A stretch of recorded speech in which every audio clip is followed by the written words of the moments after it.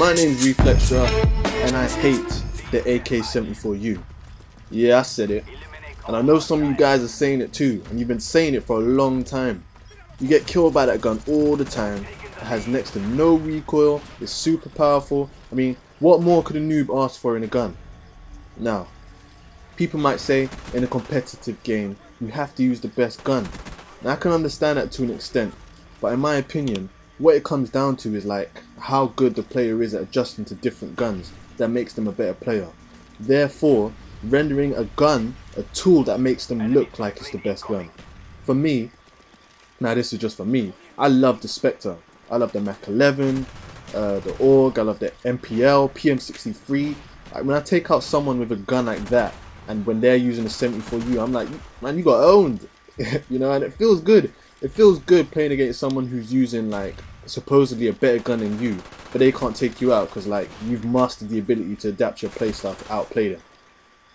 In some situations, like when you're using guns like the PM63 or the Spectre or whatever it be, you're actually putting yourself at a major disadvantage to someone who's using the 74U, because like, you know, they'll have the upper hand in certain situations. Like if you're using a gun that has no recoil, for example, and you're using like a Spectre or a PM63 which has, you know, a considerable amount of recoil, you're gonna have to like back out from certain gun battles just so like you can get that kill. And that's what being a skilled player is about. It's about changing your style to outplay the opponent. So in no way is using a gun that has no recoil or a gun that you can like simply guess where it's gonna bounce to. You know, there's no skill involved in that. So, you know, I mean, like from the level that you unlock that gun, you can tell that it was just made for people who like won't be successful with other guns than that one.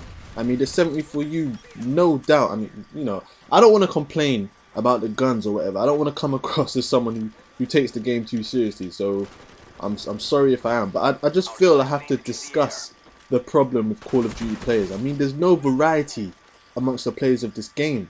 I mean, people use that gun regardless of what level or what prestige they are. They claim to be skilled or whatever. I mean, there's loads of guns in this game. You've got the prestige system, which, you know, is designed so that players would change up their style from level to level instead of using the same gun all the time. But, you know, anyway, what I wanted to talk about in this commentary is I'm coming up with this series on my channel exclusively, and I'm going to call it Can You Beast With This Gun? And basically, how it's going to work is I'm going to pick an underused, underrated, underpowered, whatever you want to call it gun, and basically I'm going to beast with it. It's as simple as that. If you guys want, you can message me with a gun, you know, a gun you'd like me to use, perks, attachments, whatever. And the rules are simple. No camping, pure rushing only. All the kill streaks have to be set high. I'm talking Blackbird, Chopper, Dogs, you know, gunship, all that kind of stuff, alright? And the purpose of this series, yeah, it's not to show that I can play better than some people who use the AK-74U, because that's ridiculous, man. The purpose is basically to show that skill relies on a player and their style over the gun and its attachments. That's it.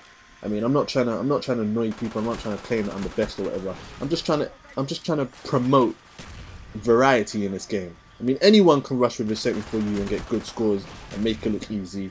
But, you know, surely a skilled player can do that kind of stuff with any gun and be successful. And I just want to promote the use of other guns, you know, that's all. I'm getting tired of seeing that gun. That 74U, man. I've said that gun name a lot in this commentary. So anyway, you know, you would have seen from the beginning of the video I left my what's it called, my choose class set up there. That's just so you guys can see what gun and perks I'm using, and obviously my class names. I actually renamed my classes every prestige, but that's gonna stop soon because, you know, I just wanted 10 classes, so I'm stopping at prestige 9 and I'm stopping there for good. You know, no more prestiging for me. I don't know. I was thinking about going up to 13 because I like the emblem. For me, it's all about the emblems, really. I'm not really a fan of scout emblems or whatnot. And the gold guns, I don't know, man. I don't really find them that attractive.